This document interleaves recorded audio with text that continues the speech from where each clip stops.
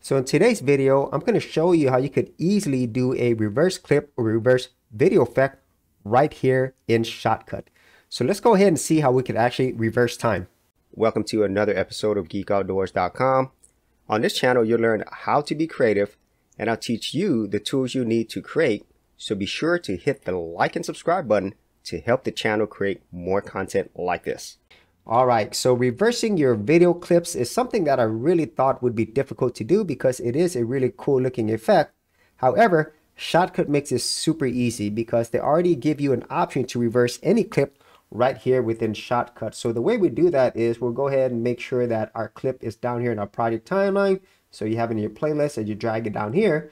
So once you do that, you're going to go ahead and select your clip. And when your clip is selected, you're going to go here to properties. So make sure you have this properties tab. And if for some reason you do not see the properties tab, you could go up here to view and then choose properties. So then it shows up down here. So once you're in your properties, you'll notice that there's an option down here called reverse. So there is a reverse button. So all you have to do is click on this. And here it's going to ask you what type of format or quality that you want. So there's good, better, and best. And if you notice, it's a different file format for each one of them. So good, it's MP4. Better, it's MOV. And then best, it's going to be MKV. So this is lossless. So I'm just going to go ahead and do good. And then there's also advanced features as well. So I don't use any of this. And once you've decided on the quality that you want, go ahead and click on OK. And then if you notice right here under jobs on the top right, it's converting it. So once this conversion is done, we'll be able to use our brand new reverse clip video. All right, so once your reverse clip is done, it's going to have this green check mark. And most importantly, your video file is going to have the reversed naming right here. So before it's just water sport, now it's called reverse. I already did a reverse previously, so now it's called reverse2.mp4. But now if I actually go back to the beginning of the clip and I play this, it's my original video, but this time reverse or now going backwards. And that's all you have to do. That is really super easy to do. And I'm so glad that Shotcut provided this feature right here under properties. Now there are some other things that you could do. So if you go back to your playlist, you'll notice that your original file is still here. But what if you wanted to use your reverse clip video? Well, all you have to do is go here under your jobs and you can right click on your mouse. And then you can go ahead and open it or show in folder.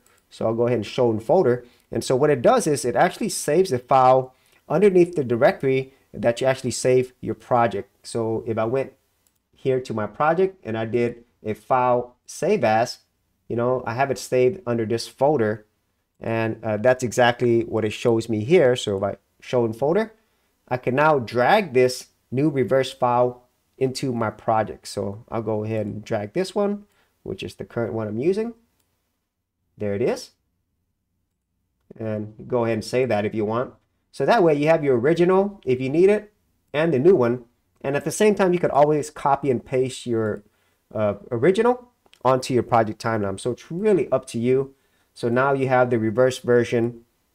And if you wanted to, you could always drag down your original as well, just so that we could see the difference. So go down here. All right. Then I'm going to have the new one right afterwards.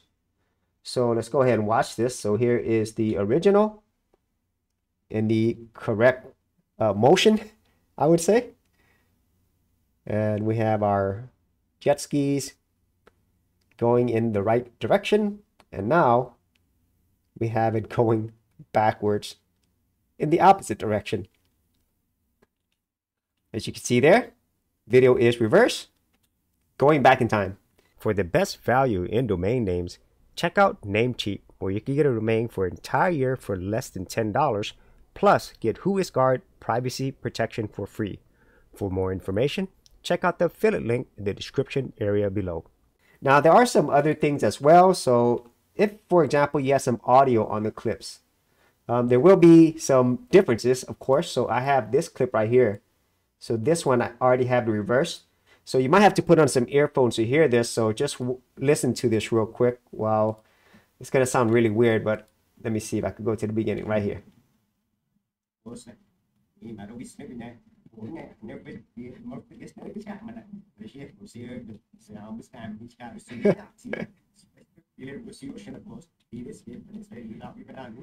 So, as you could probably hear, I'm either speaking a new language, sounds like Klingon, or the entire clip is in reverse. So, whenever you do this, if you have audio, it will reverse the audio. And if for some reason you don't want the audio play, you could always choose your clip and you could mute the audio, like I have here. So now you could add a different audio to it if you want on a different track. Or you could also detach the audio. So select the clip, right click on your mouse, and then you could go here to more and you could detach your audio. So that way the audio is not with the clip at all. So you have many options there. And there's other things you could do as well. So say for example, you wanted to keep the audio in there because it sounds really weird. You could also slow things down as well. So you could choose the clip, go back to properties. There's an option here called speed. You could adjust the speed. So I'm going to lower this down just to show you. So now let's go ahead and play this.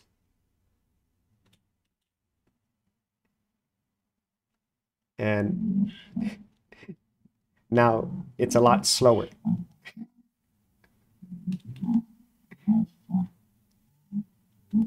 So there's a lot of cool things you could do with that. And at the same time, if you wanted to, you could also speed things up. You could put in numeric values as well if you don't want to do it that way. It takes a second for it to change, but so there's a lot of ways that you can have fun using the reverse clip option, but also using the speed as well. So that's it for this video on how you can easily reverse your clips, use the reverse effect on practically any video clip that you had. And at the same time, you could also reverse the audio. Plus, I also showed you how you could change some of the speed as well. So if you actually had any thoughts on this or any other ways in which you use the reverse clip effect, be sure to leave that in the comments area below. And if you did want to see more of my Shotcut tutorials and tips, I do have an entire playlist. I'll leave that in the description area as well. So as always, if you did get value out of these videos, be sure to share, like, and subscribe.